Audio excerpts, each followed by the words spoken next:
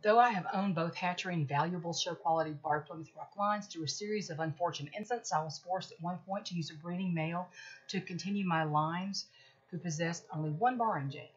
Sire was my Delaware Rooster over show-quality Marvin Stuckel barred hen. That male was the sire of my now 6-year-old Atlas with one of those same superior barred hens.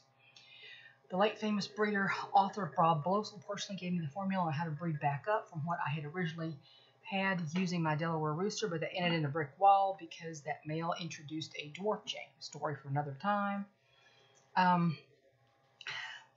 Normal barred rock males or Cuckoo Marin or Dominiques carry 2 copies of the barring gene. They pass a copy to every single chick, while a male who carries only 1 copy will pass only about half the chicks he produces. Barred hens carry only 1 copy, which is why they are much darker than the males. Any bird carrying a barring gene will show the trait in some way. It really cannot be fully hidden.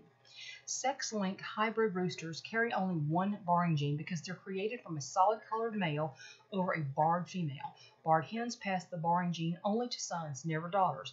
So a black sex-linked male will have a spot on the head, an indication of the barring gene, while a black sex-linked pullet chick will have no spot. They can be sexed at hatch. And a black sex-linked male looks like a badly barred rock rooster, while the hen is a solid black, maybe with some white penciling around the throat area. A barred male that carries only 1 barred gene, when crossed to a barred female, will produce about 25% barred cockerels. Half of those barred cockerels will be single barred. The other half will have the double barred gene like Atlas, and then there will be some barred and some solid-colored pullets like Atlas's 4 sisters, which were 2 of each.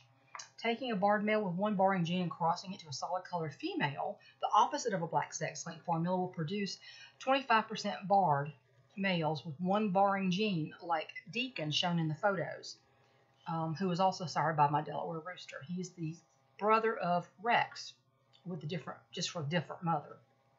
As barred rock roosters, sadly, misrepresented. Not every rooster with barring is a black sex-link, and certainly not every rooster with barring is a barred Plymouth Rock. Signs that a rooster is not a pure barred rock: lots of silver in the hackles like you see on Rex, and saddle feathers are silvery. And some of them are like his half-brother Deacon, who also has some solid black feathers in the tail. He has some red and some gold showing. The barring is always irregular. Signs that a barred female is not pure barred rock are about the same, just too much white on the head, maybe under the throat, irregular or ghosty barring, like Atlas's sisters Rowena and Delia.